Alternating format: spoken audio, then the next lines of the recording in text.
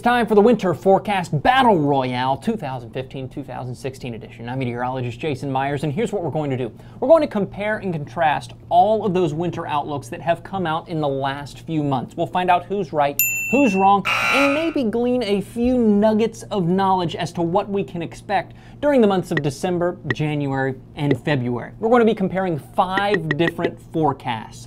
We have the Climate Prediction Center, Accuweather, the Weather Channel, the Old Farmer's Almanac, and the Weather Network, which is basically Canada's version of the Weather Channel. Let's begin in the Northeast. The votes were split in this region. 2 forecasts, the Climate Prediction Center and the Weather Channel, went with warmer than average conditions.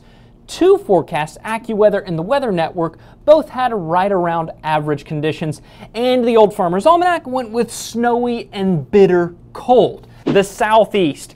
This was hands down, everybody agreed. 5 out of 5 forecasts agree, wet and cool.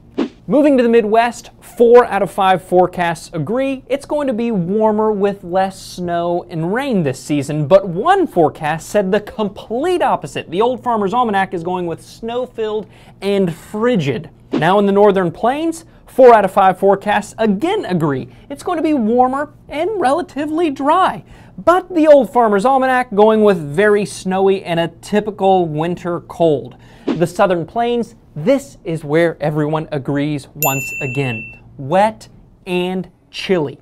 In the Southwest, 4 out of 5 forecasts agree. Wet and right about average temperatures. Cooler near Texas, but warming up as we move closer to the coast. But 1 forecast, what do you know? The Old Farmer's Almanac is saying dry and mild, the complete opposite. In the Northwest, once again, 4 out of 5 forecasts agree. It's going to be warm and dry, but that Old Farmer's Almanac saying the complete opposite. It's going to be a wet, mild winter.